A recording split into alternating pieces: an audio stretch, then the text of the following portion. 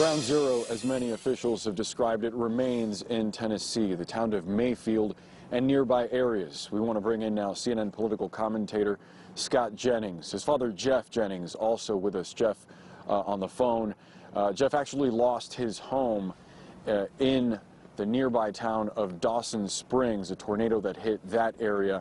And Jeff, it's a pleasure to meet you. It's unfortunate that it's under these circumstances. I'd like to start with you.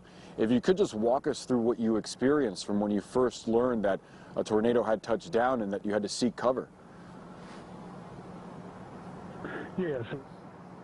Appreciate you having me on. And I appreciate your words of condolences as far as our losses here. I am a weather watcher. I watch weather every day. I like to know what's going on around me, and I had followed the newscast on this storm for about two hours or so. And I was actually on the phone with a friend of mine across town, and when I realized the magnitude of this storm and that it was bearing down on Princeton, Kentucky, and then us, I actually went across town and got in the basement with them. So I wasn't in my home when the storm hit. And when you saw what remained of your house, what ran through your mind? What was it like? Actually, of course, it was the next morning before I could get out there. After the tornado came through, I did get in my vehicle and try to go across town, and I could tell just by what little I could see that night that it was going to be bad. But, you see these things on TV where these big supercell storms come through, but until you see it in person, you can't realize the magnitude of the destruction. It's heartbreaking. And Scott, you, having spoken with you yesterday morning, you were concerned because you were trying to reach out to family and you were able to get in contact with some folks, but others were hard to get a hold of. Looking at that video of Dawson Springs, your hometown where you grew up, how does that make you feel? Well, it's very emotional because I've now seen a lot of pictures and I've seen a lot of drone footage of the town, and I mean, it's essentially unrecognizable from what I remember, for so many years growing up there and graduating from high school there. As heartbreaking as it is to see it, it's equally as gratifying to hear my dad's voice this morning and to know that he's okay. When I first heard the reports of Dawson Springs being one of the hardest hit towns, of course, my mind was racing about him and other family and friends I have down there. So, we thank God for Dad's safety, although at the same time, he and I have chatted, and we certainly know there are some people in Dawson Springs who didn't make it.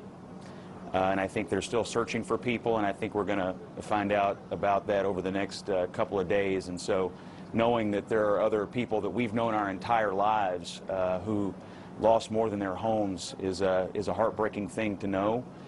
Just looking at the footage, and Dad's on the ground there, and I'm not, but just looking at the footage, it's hard to imagine how long it'll take to rebuild because of the widespread devastation in this town. There's so many homes. I was talking to Dad yesterday and talking to some other folks, and it sounds like, Dad, our house we grew up in is gone. It sounds like your mom and Dad's house that they grew up in and you grew up in is gone, and so it changes the character of a town to lose so much. So much that lasted for so many decades. Yeah, it's sad to hear that folks that you are familiar with may have perished in the storm, Scott. And obviously rebuilding is going to be a huge challenge. I'm wondering how you think people watching right now might be able to help places like Dawson Springs. Well, I think it's important to pay attention to what the leadership says. Our governor, who has family ties to Dawson Springs, Andy Beshear, has said there's two things you can do right now. One is there's a relief fund, a unified relief fund that he is setting up through the state called Team WKY Relief Fund.ky.gov.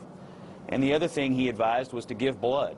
And I was tweeting with some people last night about this, and the Red Cross actually chimed in and said no matter where you are, you can give blood. There's a critical shortage, and so wherever you happen to be watching this broadcast, even if you're not in the area, you can go and give blood today, and that will help the rescue efforts here. So teamwkyrelieffund.ky.gov, and go give blood, and it sounds like those are the two most immediate and best things you can do to help these folks. And of course, the last thing you can do is pray for relief, and pray for the people who've lost folks, and pray for people who've lost their homes, and pray for a quick recovery and for relief from this suffering.